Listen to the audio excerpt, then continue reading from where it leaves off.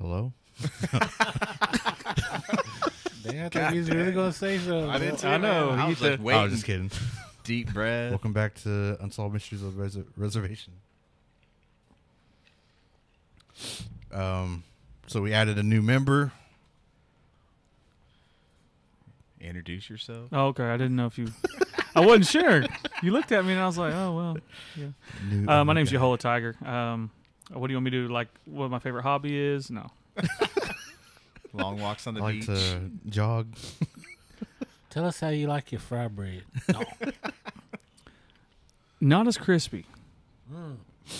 I'll say that. Not as crispy.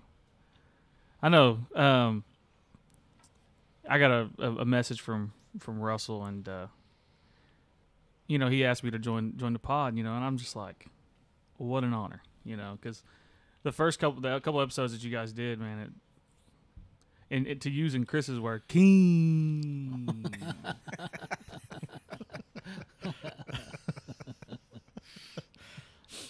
Yeah, I thought I'd reach out and then get you on because you had some really good stories at that live event we did. Yeah, I appreciate that.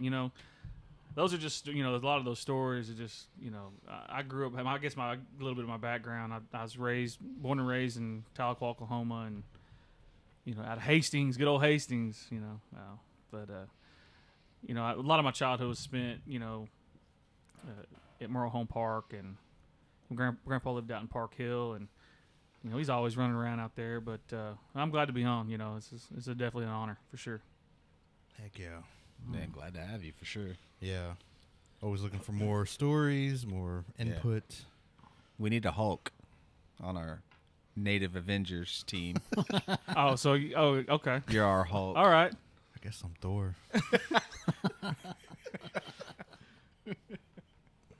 My new movie's coming out. Love and Thunder. Love and Thunderheart. So I guess today on this episode, we're going to talk about, what we say? Water monsters. Water monsters. Yeah, entities. I don't know why I said things. almost said lake monsters. Yeah. I just thought it was a good idea because summertime, everybody's hitting the lakes, all the area lakes, fishing. And I tell you what, if there's one thing I don't do, and that is swim in the lake. I don't step foot in that lake because I know better. Yep. I'm too nervy. Especially out there, especially certain lakes you go out to out here. Yeah.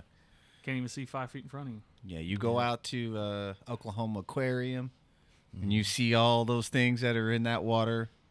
Yep. No way. Snapping turtles. Yeah, they had a giant one. They had a giant one in there. Yeah. Wow. I don't know if it's still there or not because we went to that. Dang, like when we first moved here, I think. And they had this giant alligator gar. Yeah. And they had a giant snapping turtle. But you couldn't even see it because it was in the rocks. And then you had to really look. And finally, I think they were feeding it, and it like came out, looked like Godzilla, just crawling out of that space.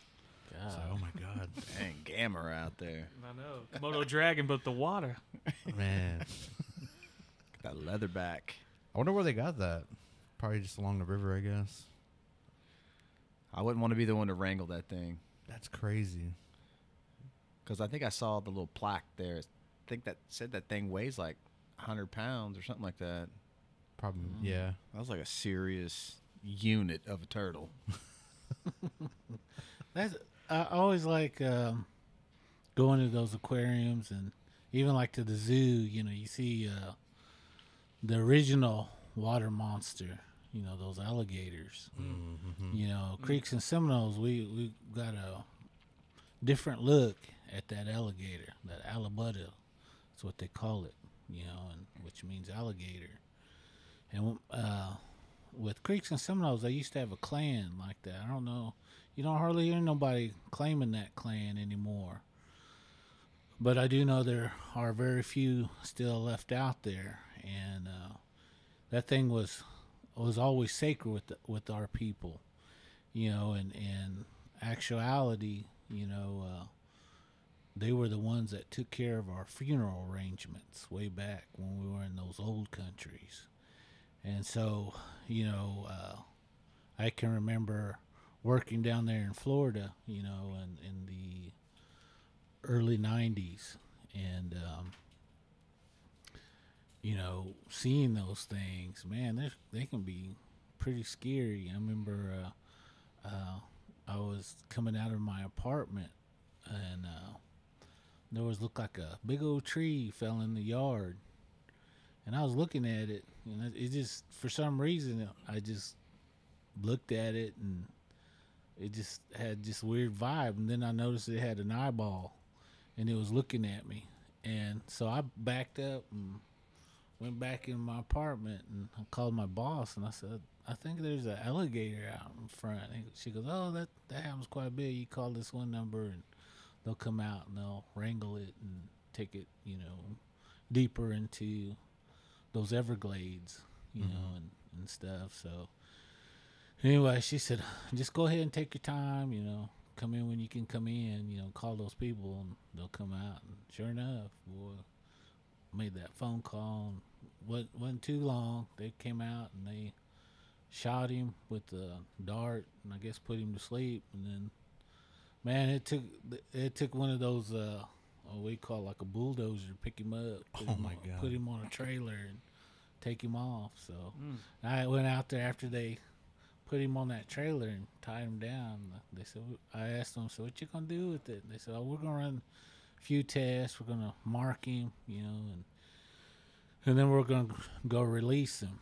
And so I thought, wow, that's pretty crazy. But I know down there, you know, people will get them in their pools or their ponds or their backyard and stuff like that. So I don't know. You know, I remember going to a function down there by Okeechobee Lake, and man, you go, and at nighttime you see nothing but eyeballs, you know, looking at you in that water. But you know, those Seminoles down there and those Miccosukees, you know, have cookout. You know, they just be, and when those things get close, they talk to them. You know, that's what, you know. And I thought, man, that's pretty crazy. I'm not gonna sit there and talk to it, but you know, because if that thing wanted to, boy, he'd jump up. You can't run from those things. Those things are quick. Yeah. And, You'd be gone. Yep. So, you know, to me, that was like the ultimate water monster because, you know, they had stories about those things, you know, taking care of the dead and also their supernatural abilities, you know, that took care of things. And, you know, I know that was always really fascinating with me, but I know you guys probably got some other keen stories. Would you see that one they found in Claremore? Yes, I saw that. You know, and I had heard on the radio, this was a while back, you know, they were telling me that those things are moving up, you know, to different locations, and you're going to start seeing them like in Oklahoma, Missouri, Arkansas. You know, it's from those floods. And, you know, that always rained memories to me, you know, because, you know, my grandparents would always tell me, don't play in the flood water, you know, because those water monsters like to move.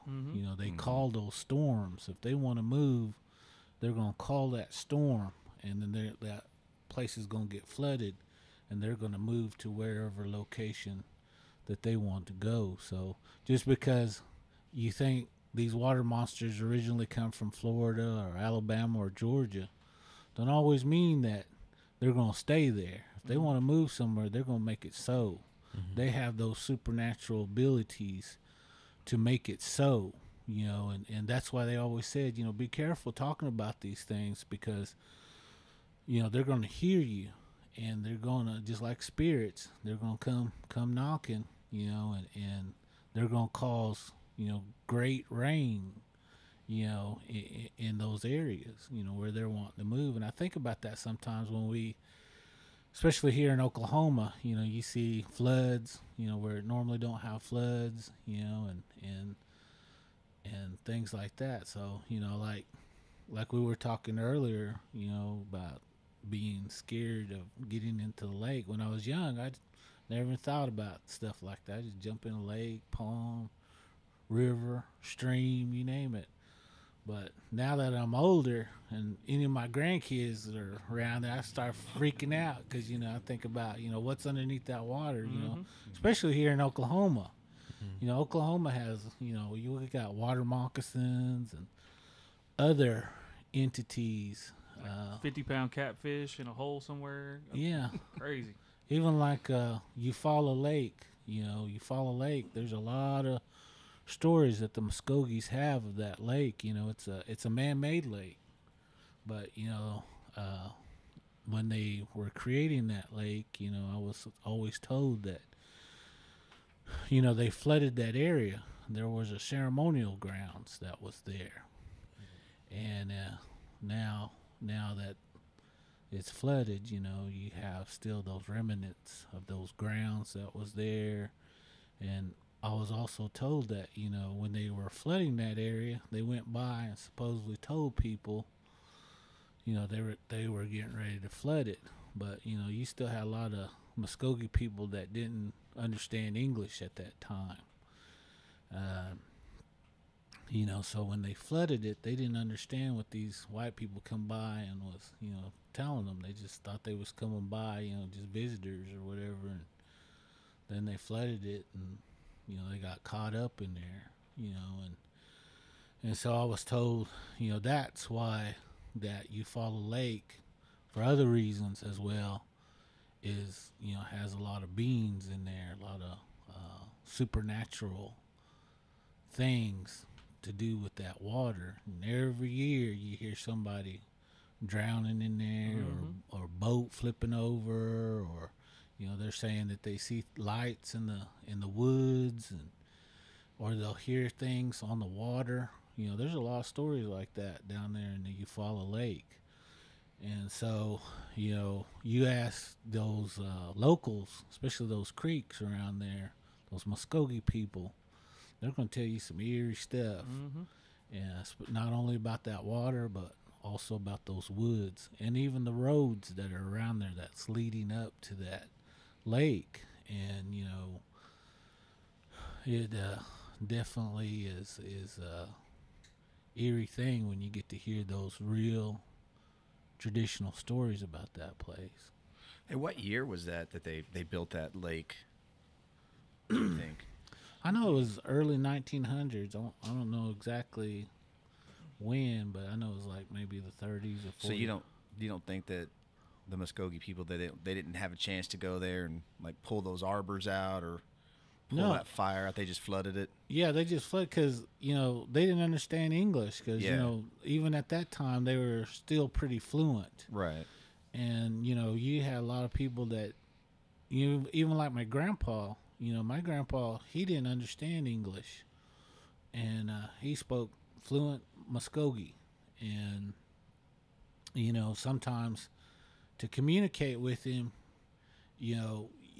that was what you had to speak Muskogee. His kids would take him into town to help him do business, and they would interpret for him. And also read for him as well. It wasn't that he was, he didn't know anything. It just he didn't understand English. He was one of those that were from the 1800s. So that's insane to me to think that that's still there somewhere in the bottom of that lake. That ceremonial ground, that ring's still there. Those arbors are still there.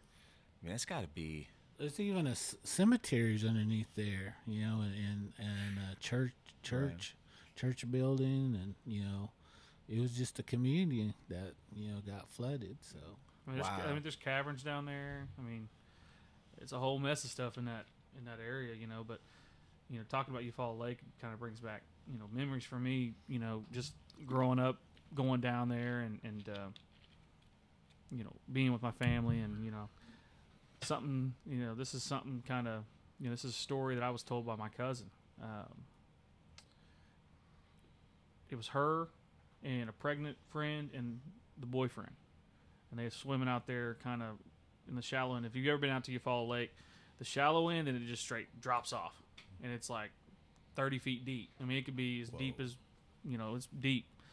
And she was out about right where the shallow end meets the deep end, and she's out there kind of by herself, and the pregnant friend and the boyfriend are back kind of more towards the land. And as she's kind of wading out there, she kind of goes under.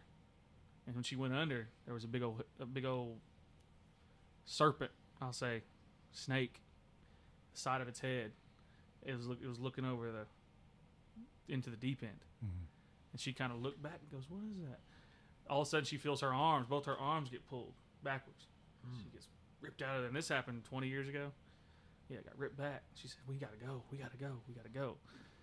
So stories like that I've heard just growing up, and hearing, to me that's crazy. I get goosebumps telling that, because it's just, I've swam in the lake, and you see people out there having a good time, but they really don't know what's out there. Mm-hmm.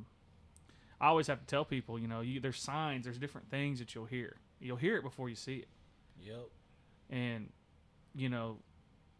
one thing that I've heard that it does out there is it moves.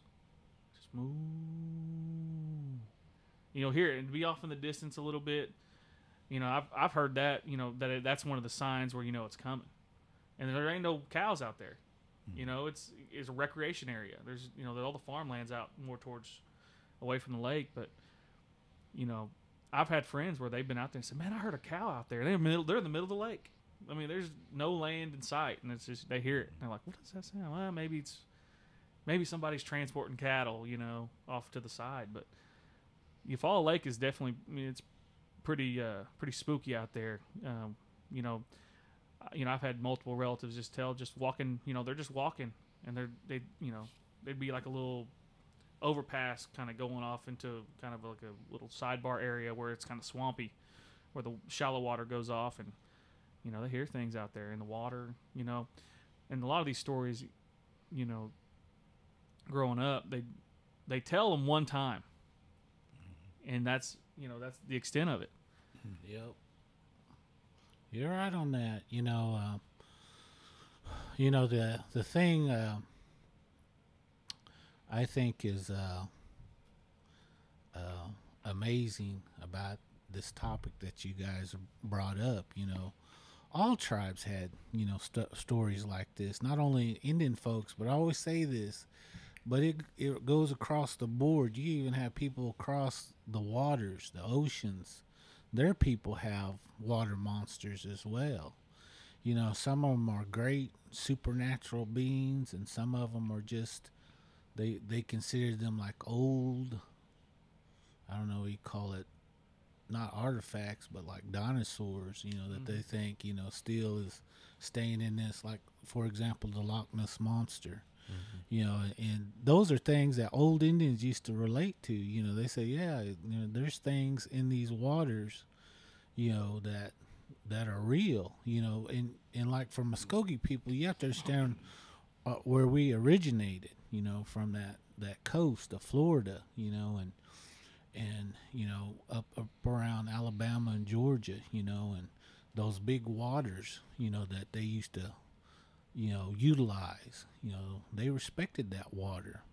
They would go give offerings to that water, if they needed to go fishing or travel on that big water. They would talk to those spirits, and there was other entities in that water that they would call upon sometimes for medicine purposes. And in this story or this thing, I'm gonna leave it up to you guys to leave it in or take it out. But one of the greatest water beings that the Muskogee believe, is that horned serpent or that horned snake. That horned snake had very strong power. And like I had told you guys before, some of these things we talk about in our medicine songs. And so these things aren't something to just laugh at or make fun of, because these things are real for the Muskogee people.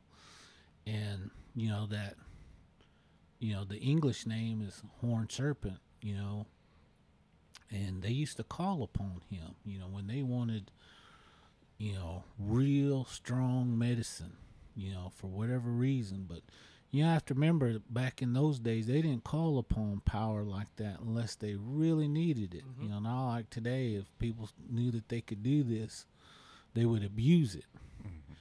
And they were told that, you don't abuse this thing, because this thing's going to turn on you and going to eat you.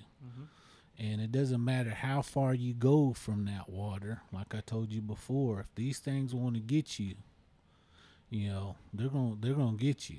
I don't care. You in the middle of the United States, clear that you think you're clear away from water, it still can get you. And the same way with this horned serpent, they used to say, if you really needed something, you had to be strong with your medicine, and you're strong for whatever you're asking for. You didn't just go out there and, I need a new car, or I want this woman to love me, or whatever. There was other things for that. But this was something that you called upon him. There was a certain song that you sang to call him. And they said, he would make the earth shake and the sky rumble. He had that much power. And he said, you had to stay strong. If you ran, he would devour you. And they would also say that when you call upon him, you needed to give him a proper offering, a blood offering. Now, when I say that, people think all kind of different things, but you had to give him a life for that. A lot of times they would bring cattle or whatever livestock that they had to feed this thing. And then when it was done,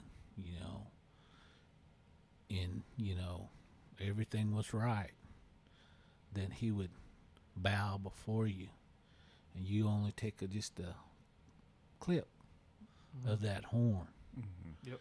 And with that horn, you could do great things, but you better not abuse it, because if you did, you would be the one that got devoured. And so, like I said, there's many stories about this, about our Muskogee people. And there's lakes that we believe that some of these old ones still reside in. But not only the lakes, but the ocean. And there's a place that, with the Muskogee people, old ones would tell you, off that coast of Florida, there's a certain area where the oldest one lives. And if you know your history, you hear this area. People lose planes, they lose boats, they lose a lot of things in that Bermuda Triangle. And, but our Muskogee people, those old ones, they would tell you that's where the oldest one lives. And, I don't know, if you guys want to leave that in there, but I'll leave that up to you guys, because, to me, this kind of information does need to be told, because a lot of people don't tell these things. They don't honor these things. They don't respect these things. Even this dog just recognizes that. She knows. She knows when those things are being called upon. So again, I'm going to leave that up to you guys, but I feel like, yeah, it does need to be said, because, even our people, and I'm not just talking about Muskogee people, but Indian folks in general, we've forgotten about these supernatural beings. We're too busy trying to scare each other with these kind of stories, but we don't understand there's things that you're supposed to get out of these stories. Teachings. Those old Indians always had teachings behind these stories that unfortunately, you know, we're all losing those kind of things. So that I'll leave that up to you guys. I mean, no, yeah, it's for sure. You know, that's one thing I always ask around, especially with the storytelling that you guys had over there. I'm just like, man, I'm waiting to hear something, something a little spicy, but you just don't hear those stories anymore. And, that's why I'm having, I collect stories, but at the same time, I just have just a knowledge, just a thirst for knowledge that I want to know about these things. Cause, there's been times in my life where, I've been out on the river, Illinois River, and, I guess I'll go ahead and tell the story now, but I've seen, things that just, I'm like, man, I wish I knew more about that. So I could, some people were out there, I knew they was messing around, and I could help them out. But if you guys remember back, this is probably 2017 is when that big flood on the Illinois River, it just wiped everything out. That summer before that, this is where this story takes place, is the summer before that. And we're floating along the river. This is, the end of probably the end, about the end, and every time I went, there was a drowning. I always went on Sundays, and there was always a drowning, or somebody getting pulled into the water by the current, is what they would say. And you can look a lot of this stuff up. Local newspapers is where best way to find a lot of this stuff. But I remember like it was, I can remember the kid's face. We were floating along, and there was this little boy playing on this branch, blonde-headed boy, and we're floating along, and we pass him, and I'm just like, man, that little kid shouldn't be playing on that. Just kind of thinking of, to myself, and we get to this part of the river where it's real shallow, then it's real deep, and we're on the shallow end, and I'm outside the raft, and I look up ahead, and I can kind of, because the bend kind of comes around like this, and it goes back that way. It goes to the right, to the left, and then back to the right. And I look up there, and I'm like, that water's going the opposite way. It's not going the same way it's supposed to. And so I'm like, all right, let's get out. Like, they were like, what's, I had like 15 people with me, 2 rafts, pulled them off to the side, and they're all busy doing their thing, because you're on the river, you're there to have a good time. And I look out there, and the water, one section of the water is going the opposite way, and one section of the water is going the normal way. And that little boy ended up drowning that day. I think about that a lot. I think that's a lot of the reasons why I do tell stories.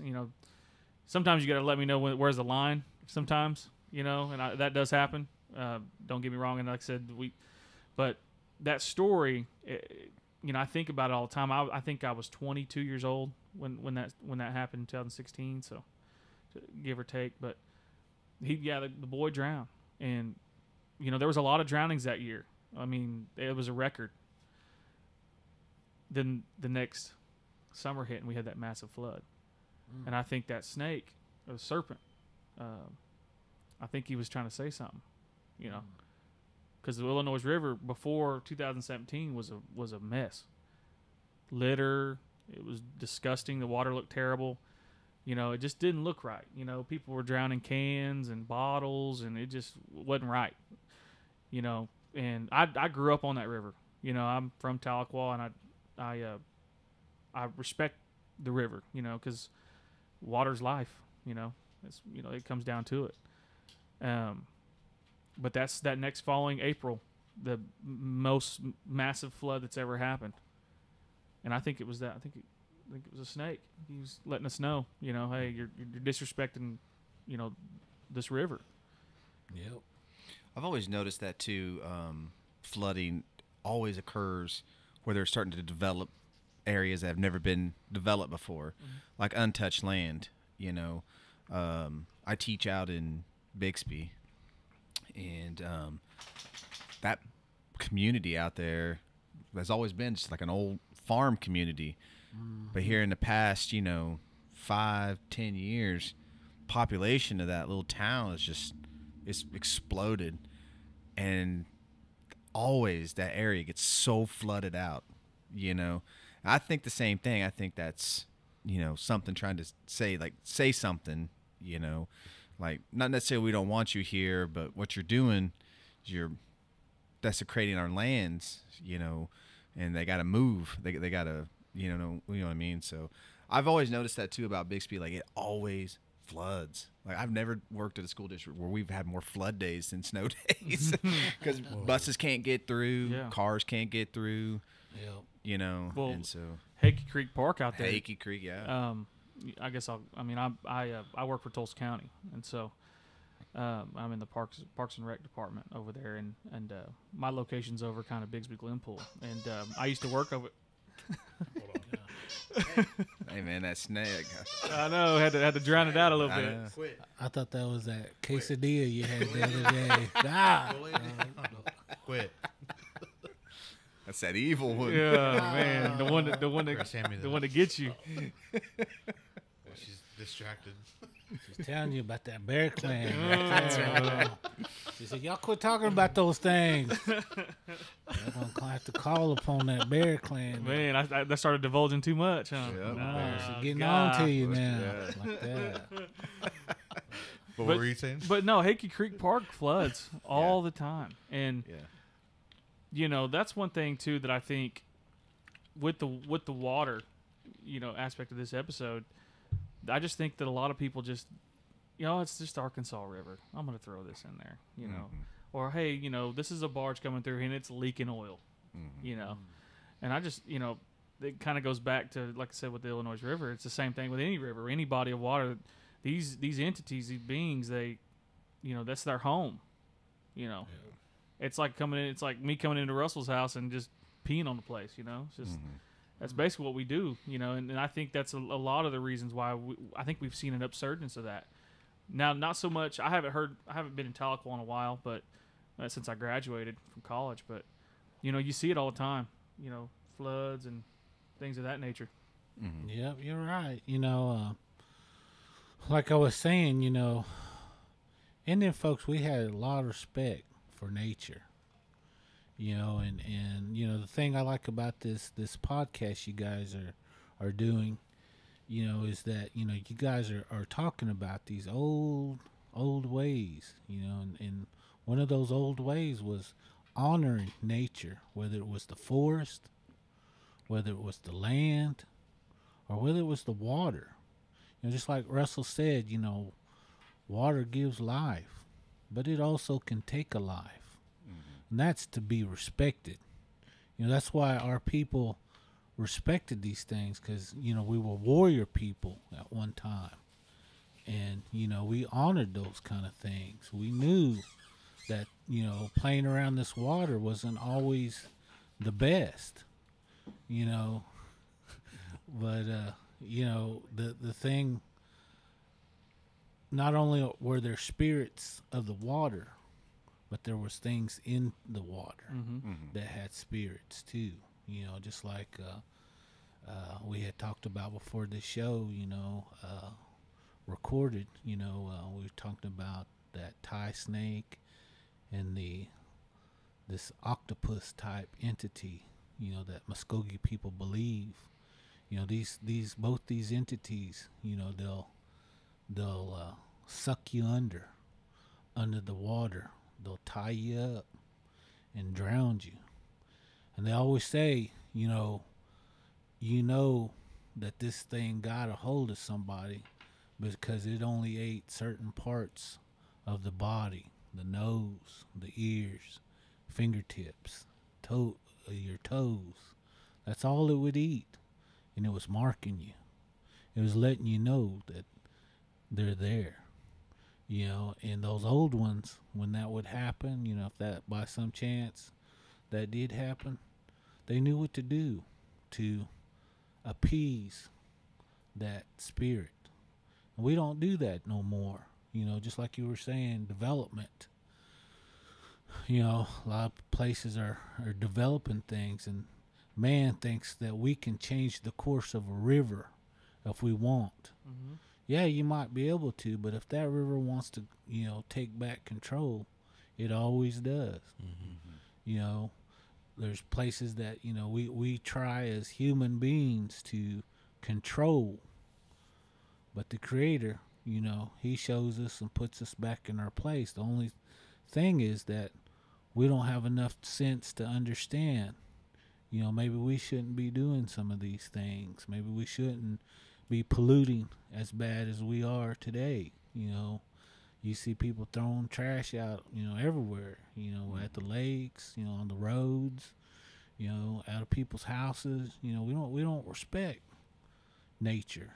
And, unfortunately, I feel like, that's kind of why, people start end up missing. These spirits get them. These water beings, you ain't gonna behave, then, that's the old law. We talked about that Indian law. Mm-hmm. You have white man law, then you have Indian law. And that reigned true with every tribe. And so, even that octopus thing, even if you're on a boat, it can take you off. Mm-hmm. It can drown you, or it can capsize that whole boat.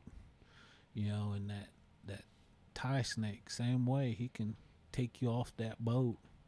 He can drown you. He can do many things. But they also had a good part of their beings too. They could do some supernatural things for you as well. But you had to know how to talk to it, how to feed it. Mm-hmm. Now all these things had to be fed. And whether you believe in a water monster or not, well, for true that there's an alligator, that these snakes that we're naming are real. Mm-hmm. They are out there. But again, that's up to you what you want to believe and what you don't want to believe. But as far as I go, I definitely respect all those things. Mm-hmm. Mm. Well, that's what they say too. I mean, like 90% of our ocean is unexplored. Like they don't know what's down. I mean, and that goes for any body of water, major body of water. We don't really know what's in the bottom of Grand Lake, right? Or I'm just trying to think of one that's like a large, like one of the largest ones in the state. Mm-hmm. I know enough not to go down there, and I don't want to find out. I ain't gonna play around and find out. Do you remember when we did that intertribal chat? Yeah. And then James was talking about that serpent. Yeah. In their lake. Yeah. And then so I forgot what they called it. Did he say a snake? Like a giant snake? He said it's like a serpent or something. Yeah, it's like a snake, but he said something you can spot it from the road. Mm-hmm, you can spot it from the road, and this is in Nevada. And but he said that people like try to look for it and stuff, like they try to do the expeditions or whatever, and it knows like when they're doing it. And so there's underwater tunnels or something that it goes through to disappear, so they never like find it. Yeah, I believe that. These things, whether you believe in supernatural abilities, they're out there. And I have to always, of course, I'm a Muskogee, and I can't help but, refer to that, but we have a lot of medicine songs that utilizes that snake, king snake, they say, and that's a real serpent, that's a real snake, but we talk about that in these medicine songs, to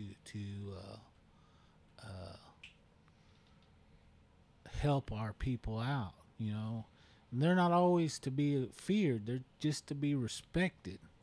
You got to go into their homes, like Mr. Tiger said, you got to be respectful. You got to go in there in that correct way, and unfortunately, we as people, human beings, we don't always respect things like that. We go in the woods, do what we want to do. We go in that water, do what we want to do. Sometimes we do things that even Creator looks at us and goes, no. I've always wondered too, like Chito Harjo, if how he got that name, that crazy snake, and if he was able to call upon and that being and use that medicine, because they said he had real strong medicine Yeah. that he could even disappear or Yeah. change his shape, Mm-hmm. and Yep. you would think, like, with that name, was there any kind of like connection there? Well, at that time, when he got that name, there was what they call a snake faction. Uh-huh.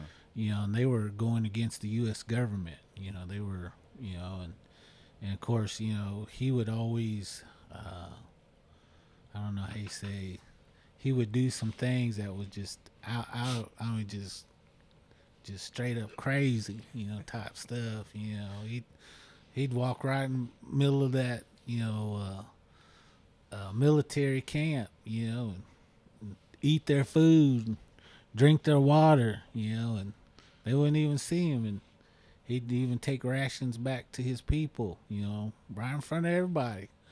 And so, that Jita Harjo, that his name was interpreted as Crazy Snake. That's kind of why, But, he came from that snake faction. They were out to fight the U.S. government. They were standing up for the Muskogee people at that time. And, all those battles that they had, I mean, they were magnificent battles. These was just a group of Indians taking on the U.S. military, and they fought pretty good with them, held their own.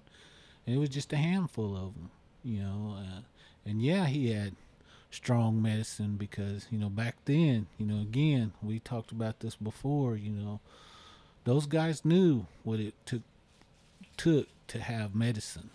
Today, we want to be comfortable. We want to do everything, we want to do. But, when you're dealing with that medicine, there was a way of life. You had to, and he came from those kind of people that knew those things. So, I've got a lot of respect, for him and all the things that he had done, because our Muskogee people even today benefit from those things that he had done.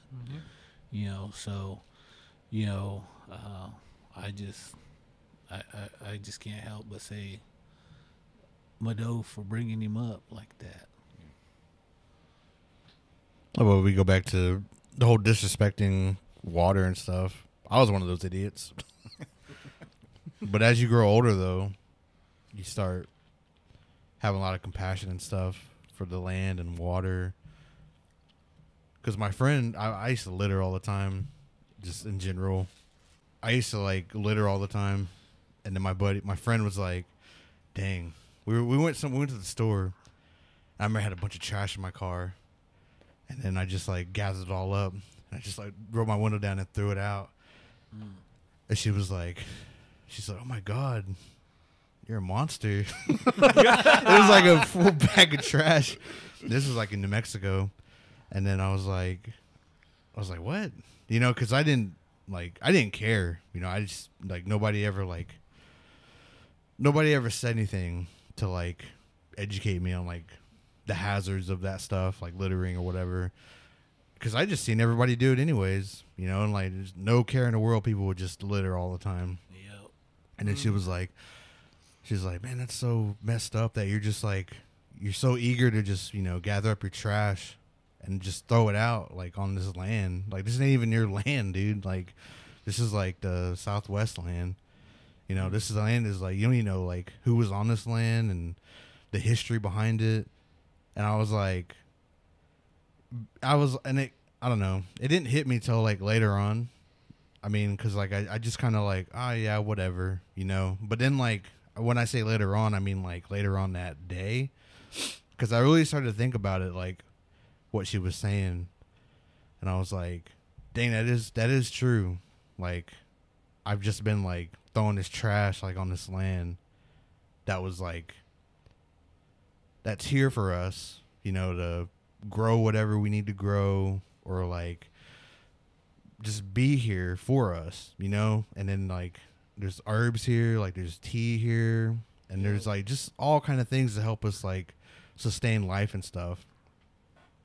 And I was like, and then I seen her again, and I was like, man, it wouldn't. I think she was from like up north, I think, but I just said like, man, I was like, you know what? I was like, nobody's like ever said anything about like littering, because I just see it all the time. And she said, yeah.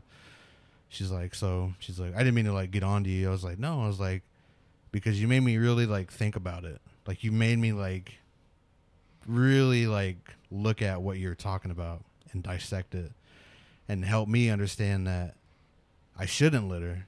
And that was 2011, and I've like never littered since then. Like I never like, I just like always gather my trash up in my car. Like it would be easier to like just throw it out, but I do gather it up and I bring it here or whatever. And then we try to recycle when we can, you know, but yeah, I just like, I don't know, man. It's really sad too, because there's a video on TikTok, and there was these people out in the ocean, and then they went to like this certain part near this island, and like all on that coast, man, like all on that near where the island was, man, there's just trash everywhere. Beer cans, like pizza boxes, just trash. Like it was like reaching out to the ocean, and they're like, man, if humanity could just like stop doing this. I don't know, man. It's just like sad to see too. And then like humans are so crazy, because rather than just like throwing your stuff away or whatever, like properly like trying to, I mean, there's like a story like a couple years ago, maybe a few years back, but they're trying to create some kind of worm to eat trash. Dang. Yeah, like to consume trash. So they just throw it on like this mountain of trash. I think it's like an island out in the middle of the ocean or somewhere, and there's an island there, and it's just filled with trash, and it's getting bigger. So that's why they were like trying to create this worm or something. Graboids. Yeah. Nah, Tremors, man. Yeah, that's what I was getting ready to say. That sounds scary. Tremors boy. 10, y'all. Tremors 10. Graboids, man. Yeah, be running around. Yeah, it sounds like some of y'all too have never grown up with Iron Eyes Cody, and it's starting to show. Yeah, got that tear. Got that down. one tear. Ah, I understood that after she told me all that too. man. I had a tear. Well, you know, I think water monster topic is hot. You know, I think, I wish we had other tribes here, because I know a lot, especially up north. You'll hear a lot more water monster stories. Down in Arizona, they got water monster stories. Every tribe had them. And you have to kind of think about, the parts of the United States, that these tribes come from. And this was one that I kind of heard just recently in the past couple of months, I think. I made a trip to Iowa, and I can't remember, I think it was Marquette, Iowa, over there by Wisconsin. And there were some natives over there, and they were telling us some stories, and I was asking them, about spooky things and stuff, and of course they start talking about what a lot of tribes call underwater panther. You guys may not have ever heard that, but I don't know. But Muskogee people, we had stuff like that too, underwater panther. But this was kind of more of a northern Sac and Fox type story, and or it was a northern Sac and Fox person that was telling me this story about this area. And I was kind of blown away, because the way he was telling this story was that long time ago, when their people used to work that Mississippi River and a couple other rivers that were there were beings in that water that would take you out of your canoe, and when it take you out, you'd never be found again. These things would eat you whole. And they would say, they were panthers, and they would wait for you in the water, You know, like when you got close to the water to get a drink, they would fly out of that water and get you, you know, and take you off and eat you, you know, and they say even, you know, if you were on a canoe, you know, they would be underneath that water and they would jump up, take you out, bring you underneath the water, drag you off, and nobody'd ever see you ever again. You know, and they said these things were like they had wings. They would fly out of that water and, you know, just get you off that boat or that canoe and take you under the water. And, you know, when he was telling me those stories, you know, some of you guys follow me on Facebook and a couple of those other things that I'm on. And I put that Piazza painting on there from St. Louis. You know, and that water monster, you know, he had wings and horns, but he looked like a panther or a bobcat. And so I started to think after hearing that story, and I did kind of a little research, but, you know, there are tigers out there, you know, those Bengal tigers that hunt like that.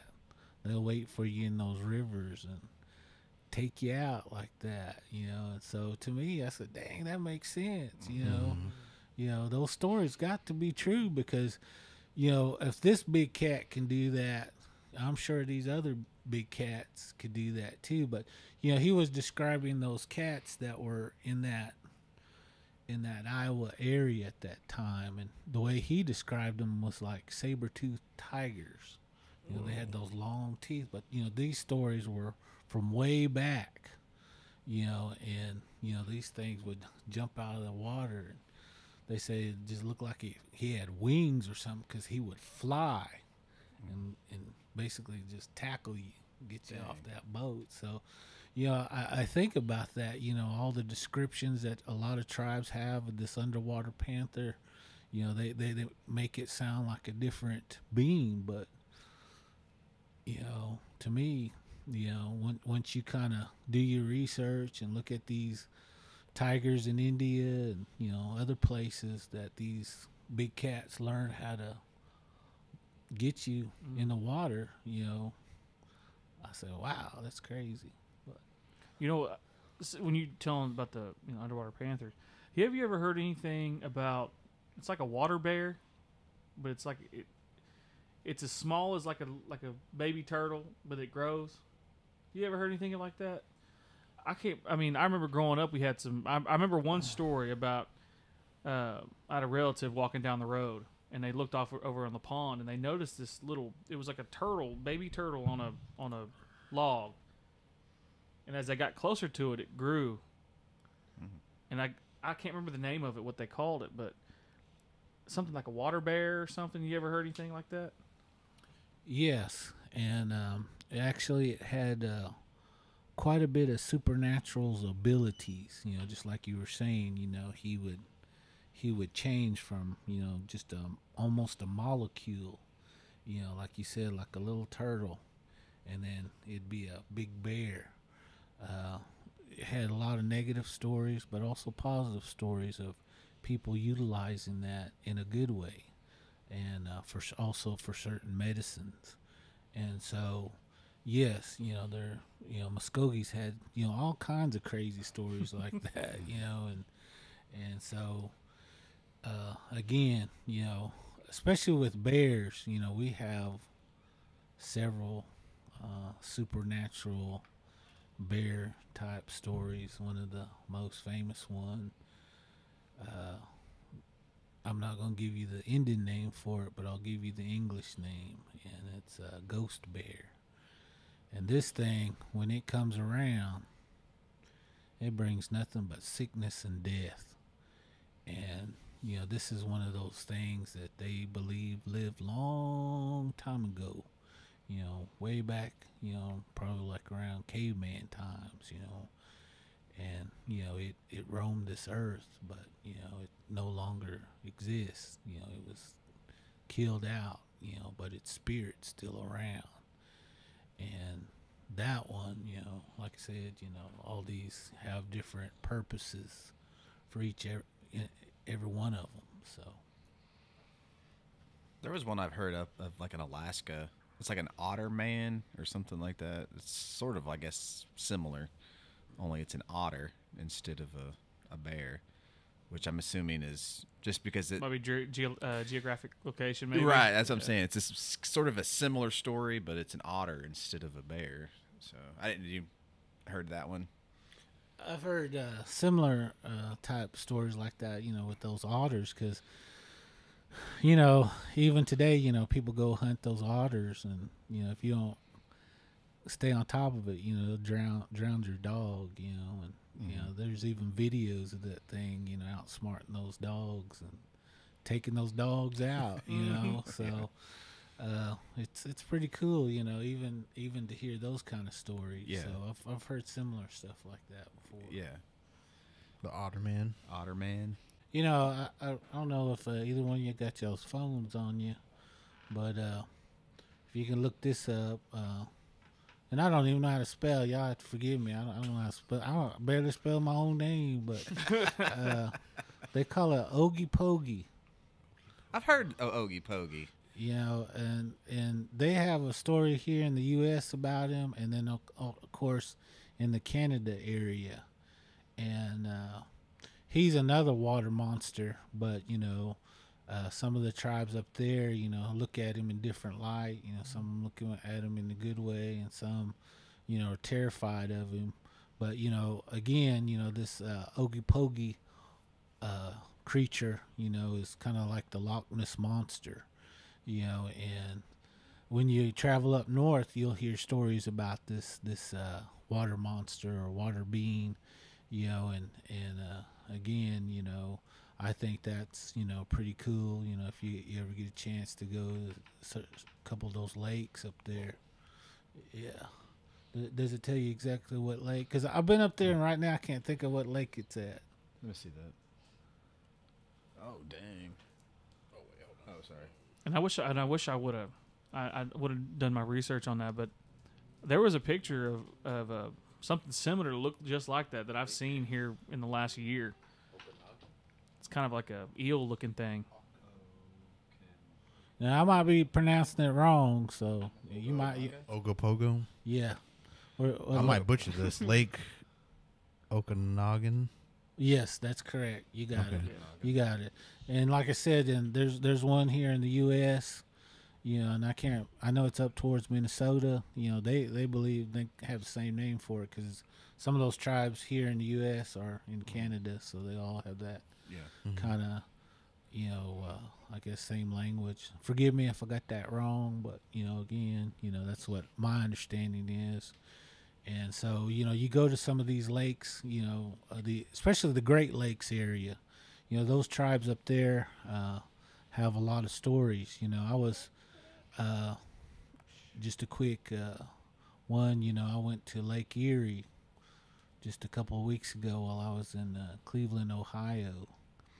And, some of the, I don't know how you say, they have people up there kind of like Indian folks up there, and their relationships with the Indian folks were good with these certain communities. Now, of course, if you know the history of Ohio, it's pretty sad.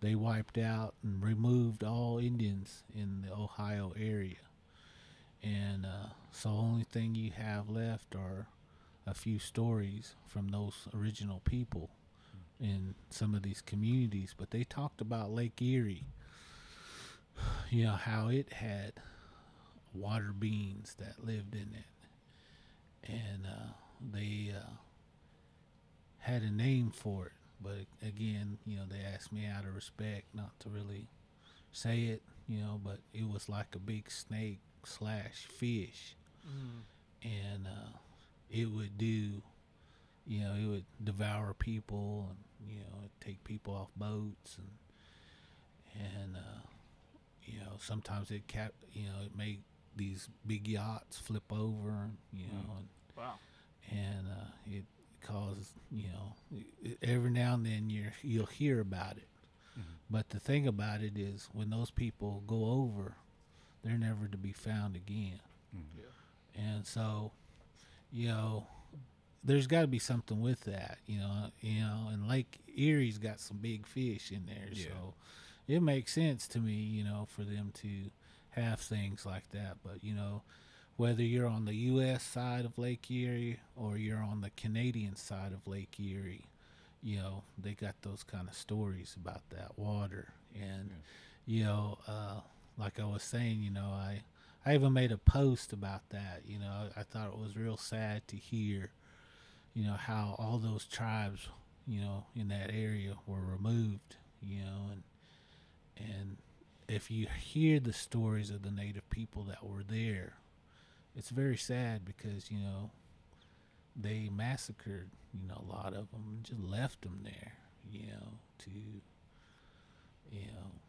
and to me that was like, oh man, that's terrible. It's terrible, yeah. Yeah, and you look at those tribes that were there that are, a lot of them are moved to Oklahoma, and they're struggling tribes. They don't have, a lot of those old teachings, I guess what you might say, So to me, when they did that, that was very devastating, and that's what really hit me, and I said, I know so-and-so from that tribe, back in Oklahoma, and, I know they're struggling with language and, cultural teachings, so I just thought, wow, that's just mind-blowing. I just couldn't help but be sad, thinking about that, and also hearing the few stories that I heard. And these were stories from non-natives that were telling me these native stories that, was handed down in their family from generation to generation. And I thought, wow, that's crazy. Whoa. Is there any Pawnee stories? Man, I don't know. We got that Pawnee Lake. I've always been like afraid of like water, not like pool water, but like just water out and like anywhere, like free range water. Anything can get in it. Because Random water. I don't know what's down there. Like I don't know, like because I've never heard like. I've heard like Boomer Lake had like a octopus type of monster. I know Boomer. I don't know if that's real or not, but Tin Killer had an alligator in there years ago. Yeah, I heard that. But I'm scared of that bathhouse down there in Pawnee. So I swam down there one time, and then there was like a little snake like cruising by, and I got out. I was like, nope. Not I remember first. I had arrived there one summer. I think it was 2012 or something like that to work over there. I was over at youth, and I took them to Tulsa to one of these Big Splash. I think that's what it was called then. And none of them Pawnee kids liked it. They said, I said, well, what do y'all like? And they said, bathhouse. So I talked to the lady that helps me arrange things, and she said, yeah, we can make that happen. I said, all right. So next weekend we went to the bathhouse, the famous bathhouse of Pawnee, America. And man, there were snakes all over the place, and they had these little boats that you could paddle on, and they had these diving boards and these little I don't know what you call it, like slide, and a little square thing right in the middle, and snakes everywhere. But man, those Pawnee kids jump in that water, they'd just be having a heyday.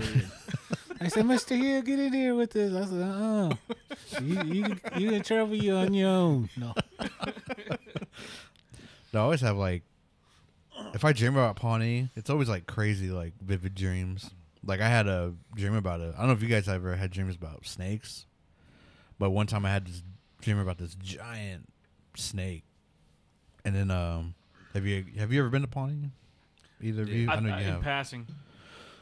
So going towards the tribe, it's east, I think. But there's a bridge called the Green Bridge, and I don't know why. I don't even know. Like I dreamed this like a few years back, and like whenever I dream like vividly, like it's real, like I'm actually there. And then but I was walking, and then like both sides of like where I was walking was flooded. And then it was the creek water, the Black Bear Creek water that was like flooding. Like everything was like flooding. And I was just walking, and I was like making it to the bridge, and all of a sudden like I looked to my right, and there's like this giant like black, looked like an anaconda, but it was like black, and then it was like when the sun hit it, it was like it was turning different colors when the sun was hitting it, and it was like swimming along, like it wasn't paying attention to me, and I was like, whoa. I was like, I didn't know who I was talking to. I was just like, check that out. I was probably talking to myself. I was by myself, but I was like, what the heck? And it was like swimming like up the wherever it was going, and I was like, I ran like with it, and I got to the bridge, and it like turned.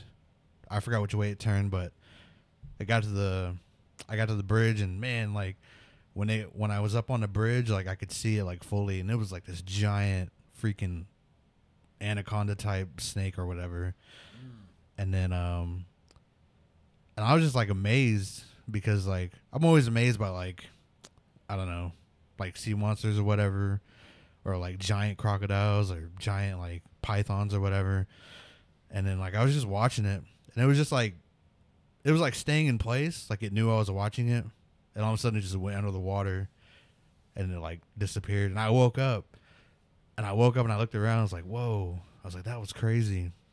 And I tried to go back to sleep and like see what else could happen, but like I could, because I couldn't like I was like, well, I wonder what happened now. Let me ask you this real quick.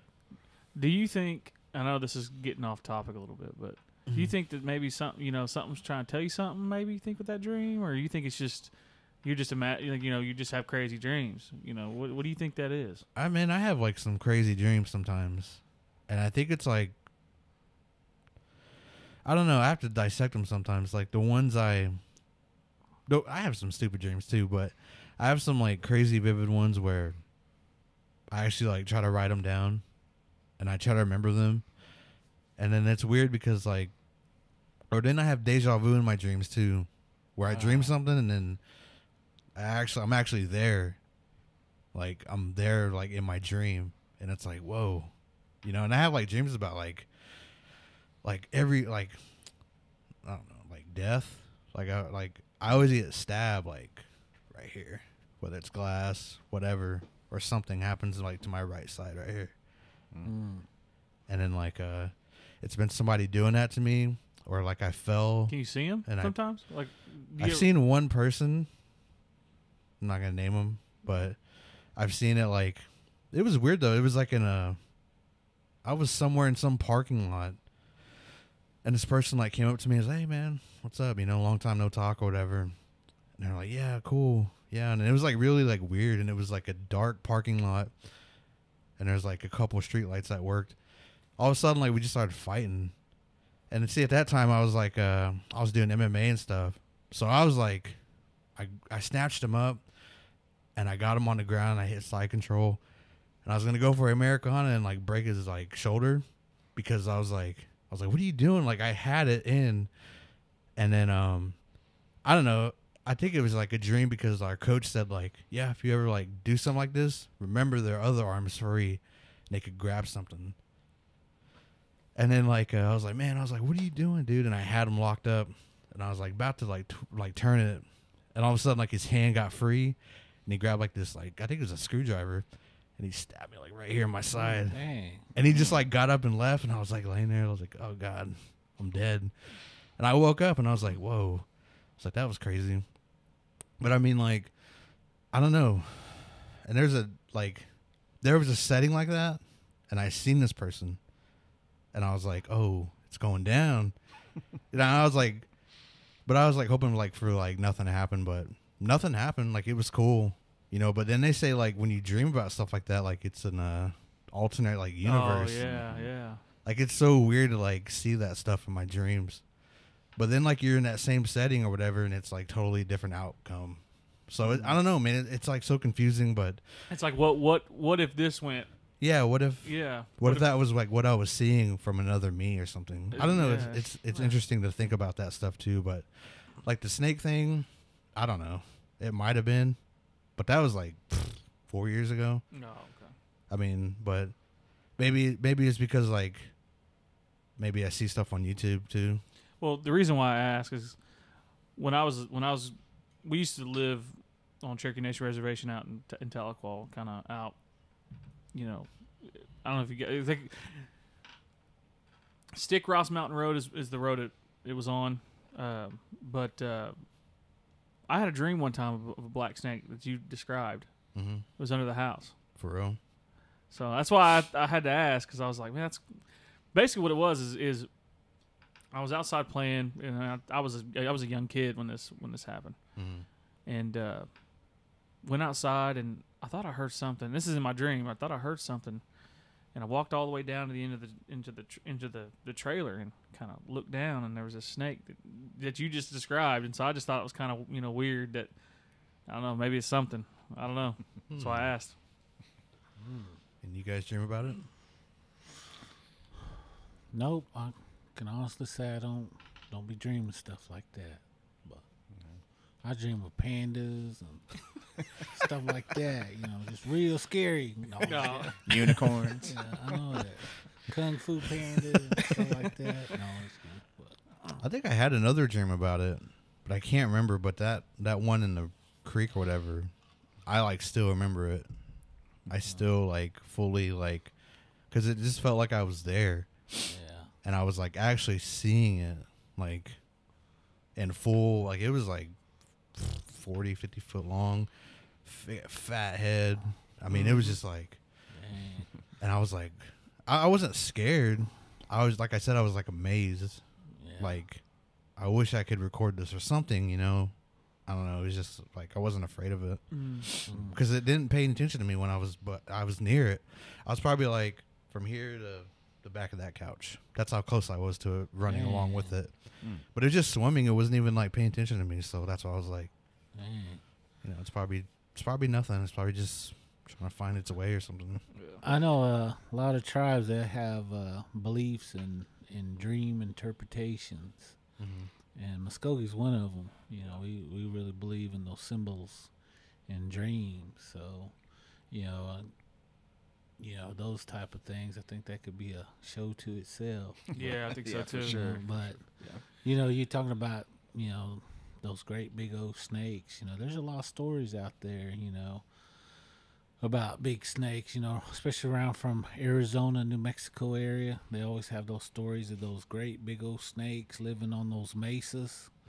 You know, those tribes down there, you know, they look upon them in a different light, you know, kind of like supernatural beings, old grandfathers and stuff like that. But, you know, just like with creeks, you know, those things can help you out, or they can be your worst enemy. And so, you know, I like hearing stories about those things too, especially those ones on those big mesas. You know, that, you know, they say sometimes, you know, you'll run across and they're big as a bus. You know, they're super long and they're huge, and they've got all kind of power. And so I think that's pretty cool though.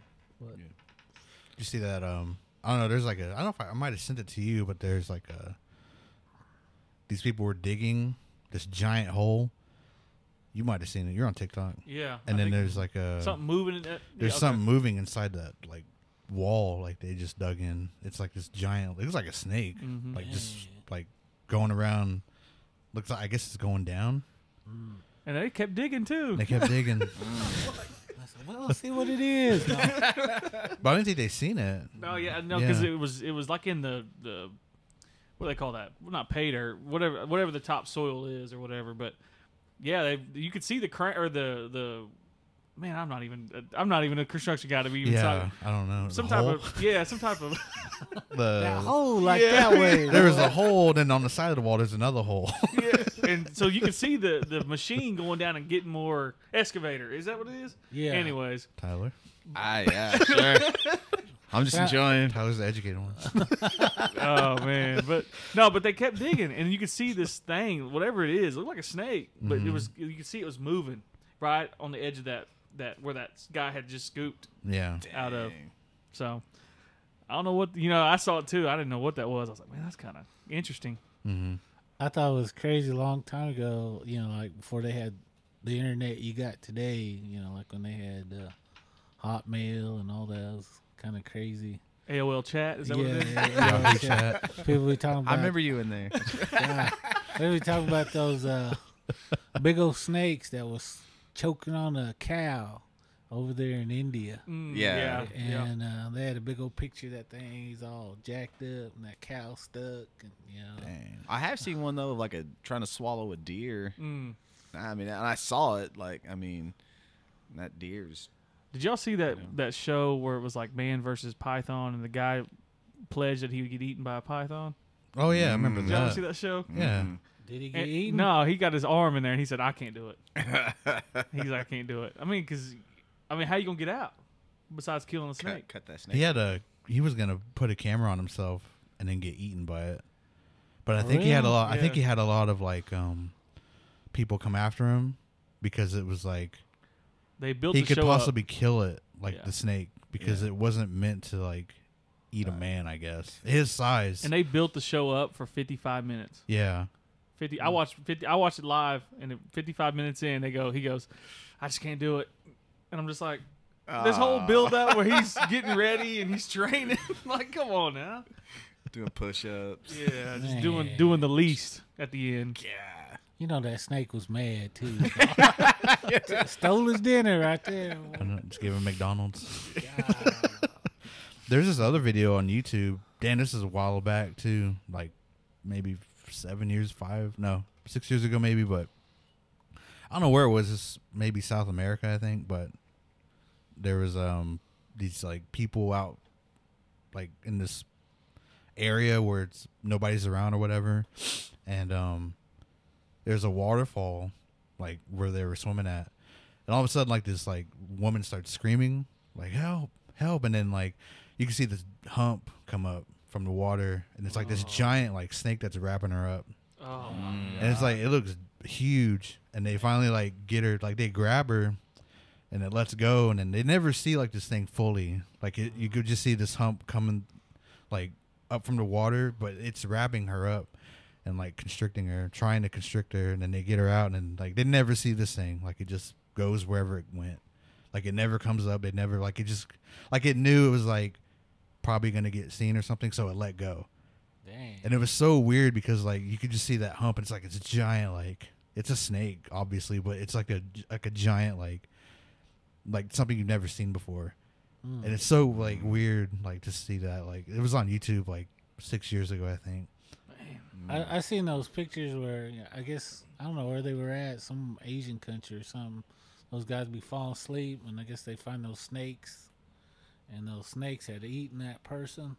And they cut those snakes open, and of course he comes rolling out. Still sleeping. He's still staggering around. Get up! What? No, I'm just kidding. No, that snake Where was ate I? him. And they said he had passed out, and that snake come up and ate him. And I was like, Clock damn. out. You know, yeah, You're fired. man. Time for to go real. home. God. Here's your papers. Got eaten. You had one job, sir. Stay One awake. job. Stay awake. That's crazy. Like you're just asleep, and this snake comes out of nowhere and just eats you. Yeah, that's what it is. That's crazy. Yeah. 4 or 5 or something like that. They're not too tall. Yeah. Not to say that's To the, that's all right, yeah, but to the snakes, that's lightweight. Yeah. Yep. Well, see, that's why that snake wouldn't eat that guy, or he probably, because as those people were saying, like he was too big for that snake to eat, Yeah, because he wasn't like that like smaller size of person. he was like 6'1" or something. He was that. like, yeah, jacked. But no, I'm just kidding. But yeah, he was just like, and then he was gonna wear a camera in there, like on his head, and he was like, I'm gonna get eaten. And then like, were they gonna cut him out too? Like they were Yeah, gonna they kill were that gonna have snake. to, right? They're gonna there's kill no that way to get snake. out. Like they're not. I thought you were gonna pull him out. What would possess you to say, "Hey, you know what? I'm gonna get eaten by a snake, man. I'm gonna do that on live TV For the views, Chris. For the views. The clouds, Chris. I don't know. It didn't work. I know. I mean, I watched that. I watched it live because I was like, man, this guy's about to get eaten. This is gonna be, epic. Nah, Didn't happen. Got down to the last 55 minutes. They even rolled through the commercial break. Came back for 1 minute and said, yeah, he couldn't do it. You know that snake was mad. The snake probably was like, "Fuck no." It's my last meal. I know that. So you I know. That's what I was promised. thinking about, like you talk about that village with all them people falling asleep. And snakes probably up on that hill, like looking at them old people down there like a lobster tank. Like, I'm gonna get that one right there. I'm gonna wait for him to fall asleep. And they took the snake back to the zoo. No. Let me get that one. Just think if that snake was at one of these tribal complexes. How many meals he would have got? Boy, everybody asleep. Wake up, be eating. No. Wake up in that stomach. Man. Where am I?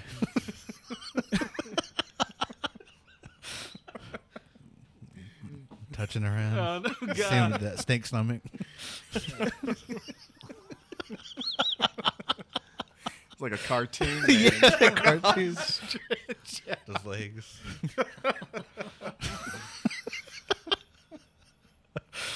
Help. So I think he got ate by a snake, but I That don't know. snake just rolls over. Shoot. That's Otter Man. Man. No, you just got ate by a snake. It's the IHS facility, boy. You gotta wait all day to get seen. I know sir. you go up to the ER and somebody laying there with a snake. What's a snake doing up here? Old boy's in there. Waiting there 10 days for He got in here and walk in. That snake was at his feet, but now I already covered him up by the time the doctor seen him. No.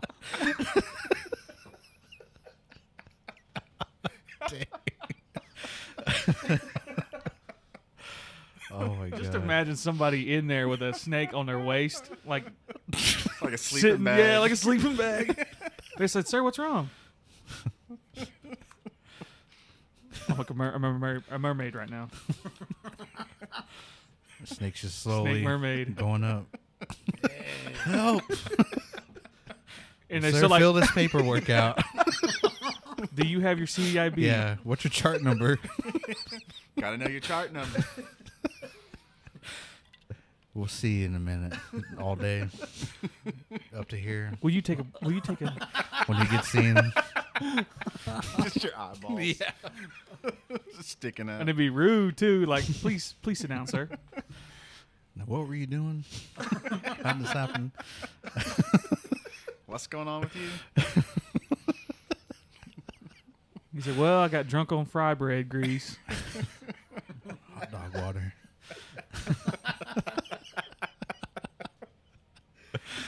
Oh my god. Oh, man. Snakes. There's one they found underground. It's like an older picture. I don't know if you've seen it, but it's an actual like bulldozer, I think, holding it up. And they said it's like 30 feet long or something. Let me find it real quick. But everybody, thanks for hanging out with us. Check us out on Instagram, Unsolved Mysteries of the Reservation. And if you guys want to plug up yours. Yeah, I'm Tyler Randall at Skoden Cinema. I do have a new episode coming out, I promise. I'm still working on it, but it's about half recorded. But yeah, I'm working on it. But And I'm just a guy. I'm here. You That's hold a it. tiger. Yeah, that's it. You can add me on Facebook. That's about it, though. Mystery. And then I can't remember Chris's. He went to the bathroom. this is Chris_Honka_Hill Yeah. on Instagram. Just search Chris Hill on Instagram. You'll find him. yeah, you'll find He's it. got 1 million followers. And then check me out, RussellMus49 and Okie Podcast. So stay spooky. Product of the 90s.